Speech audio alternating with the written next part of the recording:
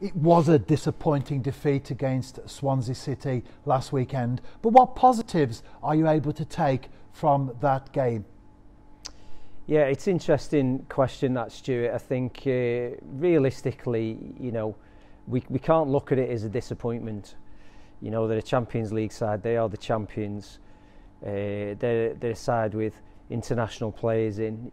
Listen, our responsibility as coaches and coaching staff is to get the best out of the players that we've got and help them to reach their own potential.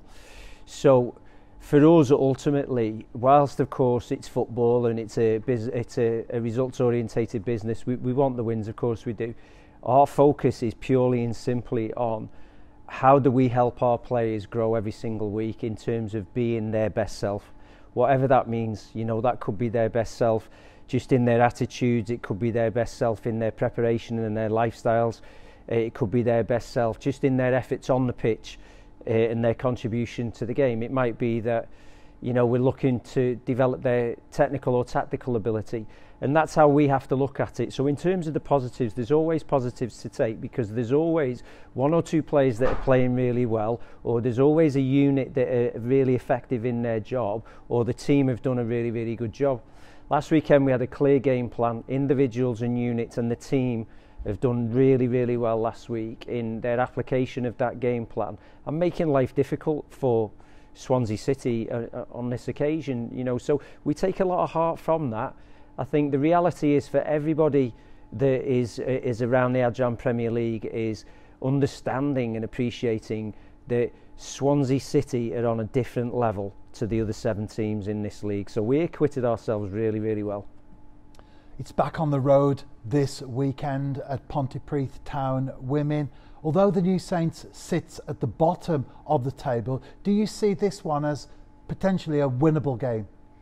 Well, again, in terms of isolated games, in terms of where we are within the league, we know that we've completed the first round of 7 fixtures and we're now in the reverse set of fixtures. So this fixture this weekend opens the chapter on the reverse set of fixtures.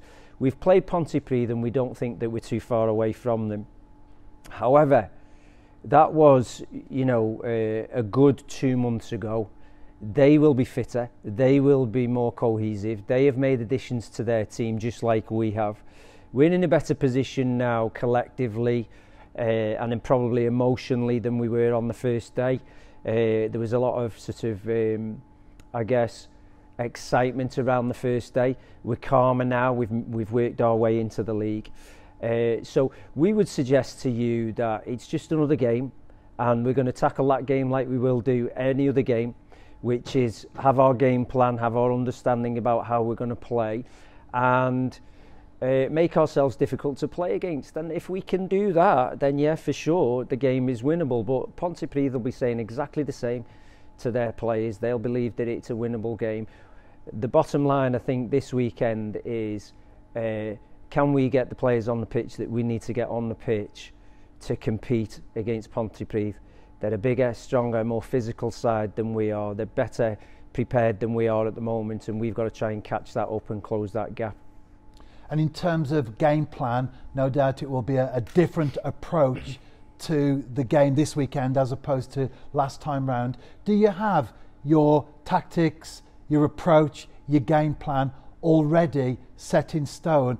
Obviously you're not going to tell us that today, or are you still giving much thought as to how you go into that particular fixture? Yeah, I think most coaches or managers that get asked that question on the lead up to a fixture will, have done their homework and will have a clear understanding of the opposition's strengths and weaknesses and what they anticipate the game's going to look like and how they're going to, counter all of that. And we're no different. We've done our homework on Pontypridd. We've identified their key strengths and their weaknesses. We know how we want to play, and we feel that if we can play up and we play to our strengths, then it will be a really, really competitive game. So fundamentally, it's down to us.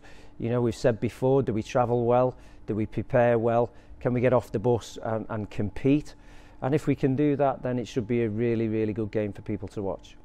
And away from the specific fixture this weekend and a look at the big picture itself, it's a new adventure for the New Saints this time round, playing in the Welsh system. a number of games in. What are your thoughts on the journey so far? Well, it's a hugely enjoyable one. It's a privilege to be a part of it, for sure. There's no doubt about that. I think I've gone on record as saying, as a manager, as a team, as a club, we recognise our responsibilities in promoting the women's game and developing the game across Wales.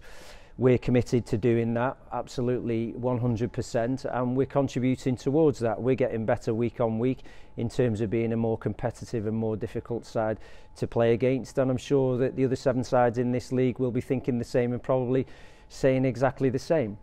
In terms of the opposition, yeah, I think there really is a divide between the top 1, 2 or 3 sides and the rest of the league, and it's down to the rest of us, those other 5 teams or possibly even 6 teams, to close that gap and make it as difficult as possible for those 1, 2 or 3 sides at the top. So that's what we work on every single week. How can we just find those marginal gains, keep progressing, keep concentrating on the things that are in our circle of influence and our circle of control.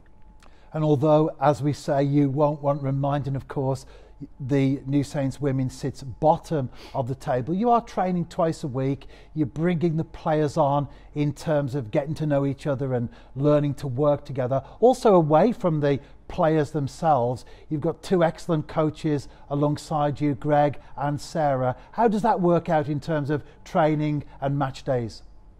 Well, we've got an analyst as well, Nicola Dean.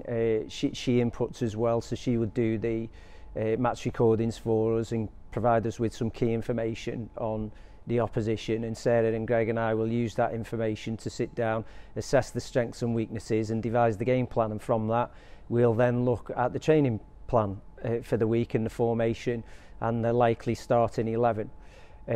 How does it work? It works really well. I think we bounce ideas well off each other. Everybody brings something to the table, which is really, really important. We've all got sort of different experiences and different insights into the game, so that's working really, really well at the moment.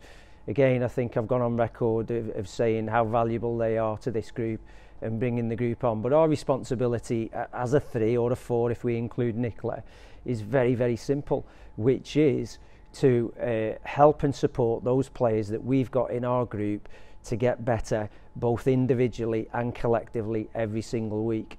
And it is difficult, you know, there's no 2 ways about it. It's an amateur game with amateur players, so we don't get enough exposure time with those players, both off the pitch and on the pitch, to influence as quickly as we would like.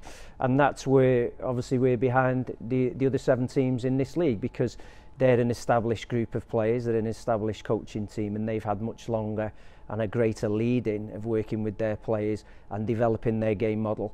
We're still developing our game model, and we recognise that we've got a long way to go, but also we are not complacent in what we're doing. You know, we don't stand still, we move forward every single week.